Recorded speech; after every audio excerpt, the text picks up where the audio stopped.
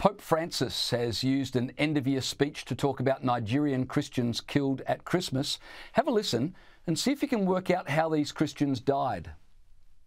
Cari fratelli e sorelle, purtroppo la celebrazione del Natale in Nigeria è stata segnata da gravi violenze nello stato di Plateau, con molte vittime. Prego per loro e le loro famiglie. Che Dio liberi la Nigeria da questi orrori. Violence with many victims. Okay, was there a fight over a car park? Did a Christmas party get out of hand? What the Pope meant to say was that 140 Nigerian Christians were murdered by Islamic jihadis. He might have added that, according to Nigerian human rights watchdog Intersociety, 52,000 Christians have been butchered or hacked to death for being Christians in Nigeria since 2009. So if people want to talk about a genocide, why do leaders seem so reluctant to call out Islamic extremists? Cowardice, James. Cowardice. And it's cowardice in two forms.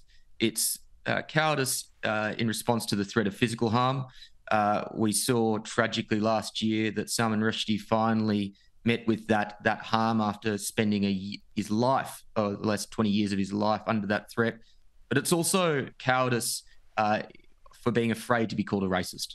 Now, we need to separate in Australia and abroad legitimate discussions about culture and religion with racism. It is not racist to call out many of the problems that surround the Islamic religion and Islamic culture. We need to be brave to have those open conversations. Unfortunately, too many people will say that you are a racist if you have that conversation. That's wrong, and leaders need to have more courage to stand up against that mentality.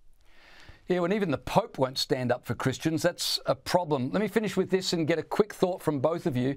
The initial copyright on Disney's iconic Mickey Mouse has expired. The 1928 depiction of the character in Steamboat Willie has entered the public domain 95 years after it was released. So what do you reckon movie makers have done? They've rushed to the cinemas to release a Mickey Mouse horror movie. Have a look. Where the hell did he go?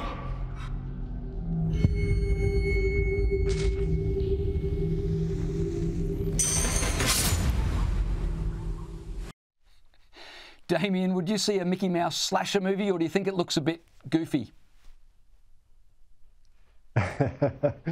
Definitely looks goofy, as a lot of these sort of slasher horror movies do. But look, it's a credit to the marketing team at that movie studio that they knew the deadline was passing and they were able to get this movie out right on the day. So good on them. Will, just a quick thought from you. Would you see that movie, or would you prefer Barbie? I prefer neither. I'll be interested to see whether they have followed what South Park said is Disney's new strategy for casting, which is put a chick in it, make her lame, and make her gay. I'm not sure how that fits in with the slasher context, but we will see. You know they'll find a way. Will Kingston, Damien Tomlinson, thanks so much for your time.